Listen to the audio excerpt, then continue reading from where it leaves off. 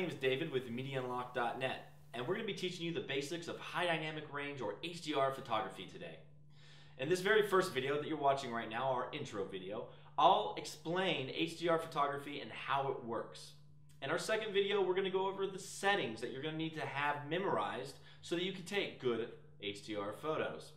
In our third video, we'll take you on location.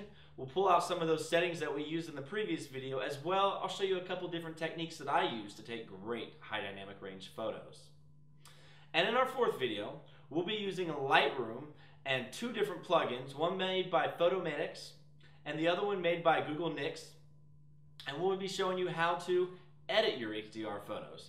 Now, I do highly suggest that you have Lightroom and one of the two plugins I just mentioned, one made by Photomedics and the other one is made by Google Nix. Both of those plugins are excellent. Now, we will not be diving into the super nitty-gritty part of the editing.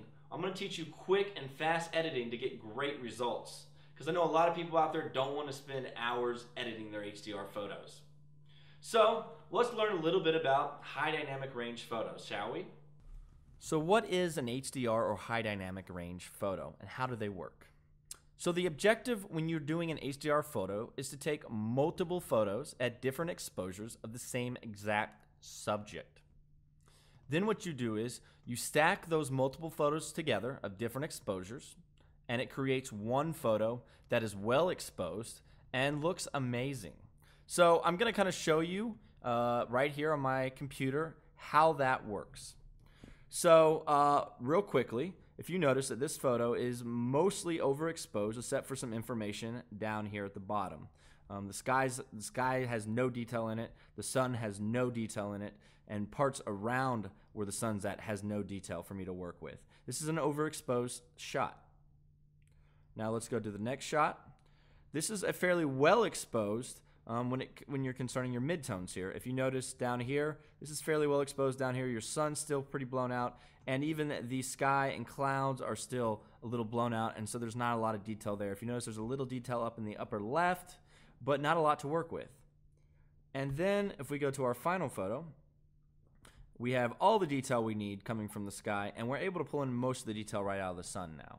It's still going to be a little bit overexposed, and there's still going to be a little bit of detail loss with the sun, but much better.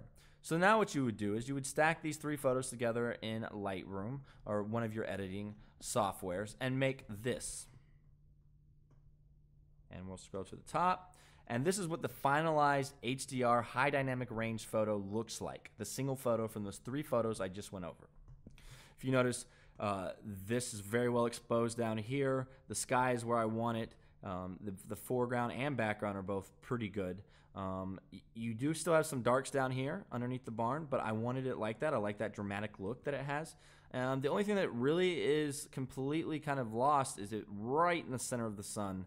There is still some detail loss, but again, I'm able to get these really cool sun rays coming off this. And this, I just did this with a basic preset in Lightroom. I didn't really do any extensive editing on this. This was a quick edit job so that I could show you guys this. So this is what a HDR photo looks like, and that's kind of how an HDR photo looks. So in our next video, we're going to go over settings so that you're able to start on the right path to taking a great HDR photo. I hope this intro video piqued your guys' interest into HDR or high dynamic range photography.